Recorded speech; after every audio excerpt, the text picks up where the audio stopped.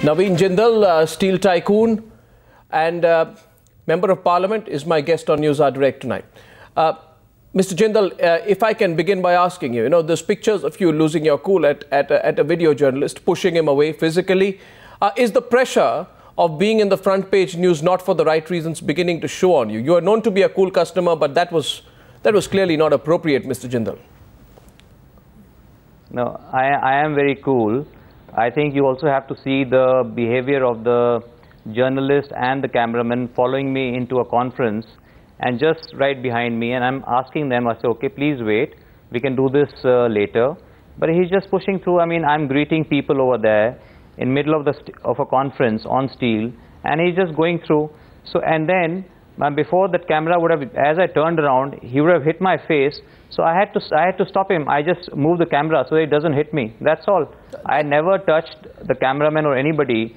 But somebody just feels that he can shove a camera in my face. I won't let that happen. That's it. If I look at the tape, that's not really the case, because I see the cameraman going behind you up to a point, and then after that, obviously, you move forward, but then you come forward and you ask, there's some conversation between you. You ask, where's this camera coming from? Can you switch off the camera? There's a conversation going on. At one point, you push towards the camera. Mr. Jindal, my question to you again is, and I know I'm pushing the point, is that appropriate behavior expected from a Member of Parliament?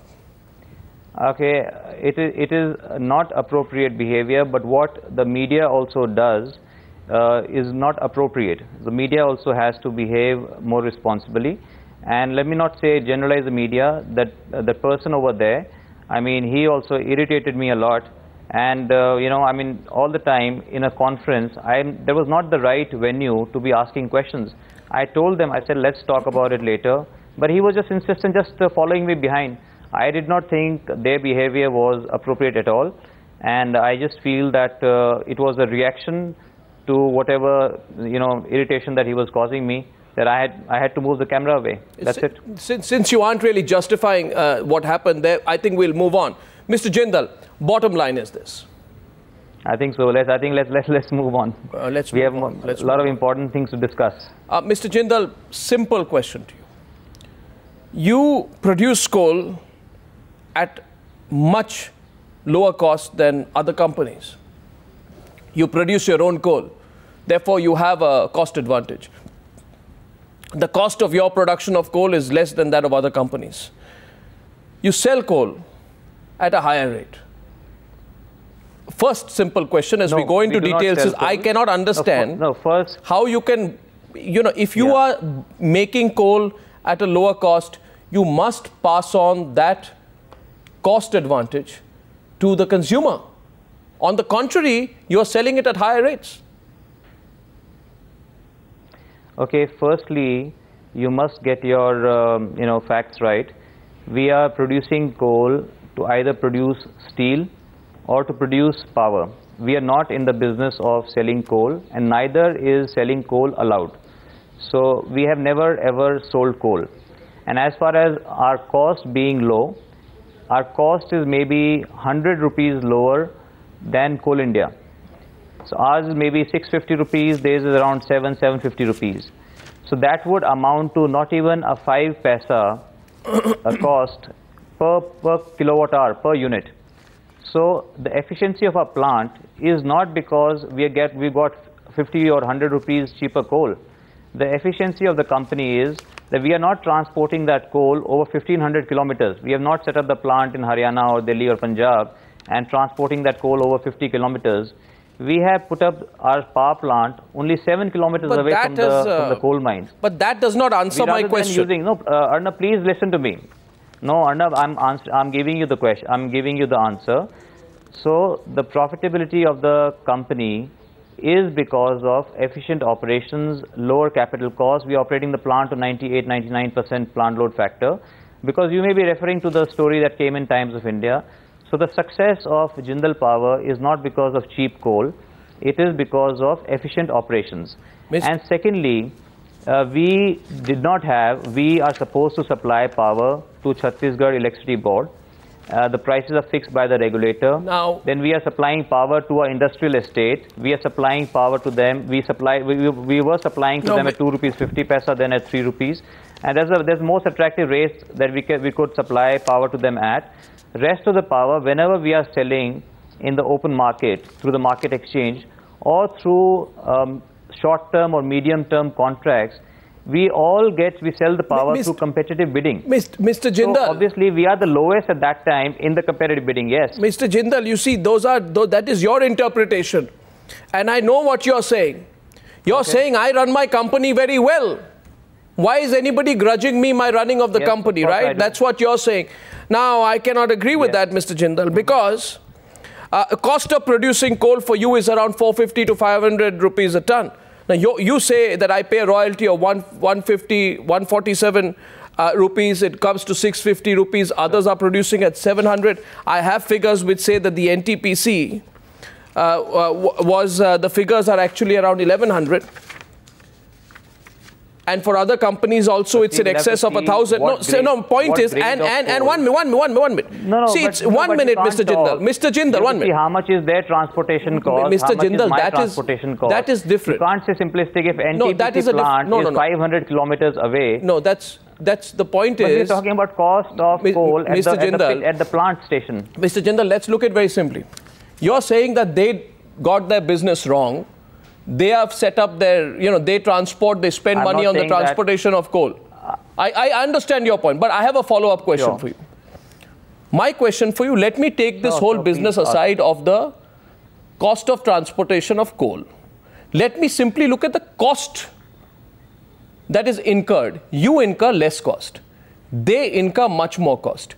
You sell it much more expensive than they do. So your profit margins are tremendous. You have posted 1,765 crores as profits, which is 60% of your income, and your other competitors are posting 12% of their income, and you do that despite having the cheapest coal. In other words, your cost of producing the power is less, your cost at which you're selling the power is higher than the market.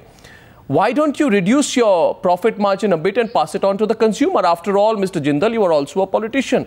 Okay, Arnab, so are you trying to suggest that I should increase my cost? I should increase the cost of coal? No, I am suggesting you should increase the cost of transportation. No, I am not. No, please let me complete. Arnab, I do not interrupt you when you are asking me a question. So kindly let me answer. You ask me a question, I am trying to answer that question. So if I am efficient, if I am an efficient producer of power, if I do not incur the kind of costs other people do on transportation or I run the plant efficiently, and then whatever I have explained already, whatever power we are selling, either on short term or on medium term, it is all through competitive bidding. So whatever are the prices, and you will appreciate that over the years, when in 2005-06, even the open market, the prices were 5 to 6 rupees. In 7-8, they were 6, 7, at times even 8 rupees. But with this plant coming in now, we are selling at 3 rupees 30 paisa, 3 rupees 40 paisa. Mr. Jindal, you are saying to me at around 3 rupees. No, you are asking me a question. A counter question is the only reason I came in. Your counter question to me was, Arnab, do you want me to produce power at a higher cost? My answer to you is, of course not. But certainly, it would be expected that Jindal would sell power cheaper than other companies, because its cost of producing the power is cheaper. Now, if Jindal wants to make the maximum profit, then you can be motivated by that. The question which is being put to you, why, besides one of the major reasons you're being questioned, and that Times of India article also said that your cost of coal is less, you're selling the power high. The question is being on your entire methodology. Okay, Arnab, I'll again answer that. Our cost of coal is only marginally low, and whatever power we are selling, if the market is at 3 rupees 30 paisa, I can't say I'm going to sell at 3 rupees. So whatever is the market, we are guided by the market, and whenever we are the lowest cost producer, only then our power is sold. And you will appreciate that over the years, last few years, in the open market, from a level of 5 to 6 rupees, now the prices have steadily come down to a level of 3 rupees 25 paisa. So power prices are coming down, and so is the profitability. So you'll be happy to know that so is the profitability of the company coming down. Now, Mr. Jindal, let me not beat around the bush. Yes, sir. have you used your political clout as a ruling party member of parliament to wrangle things which any other corporate may not have? And I'd like to, at this point of time, specifically refer to something which happened in the year 2007. Mr. Jindal, the Central Electricity Authority makes recommendation for the allocation of coal blocks.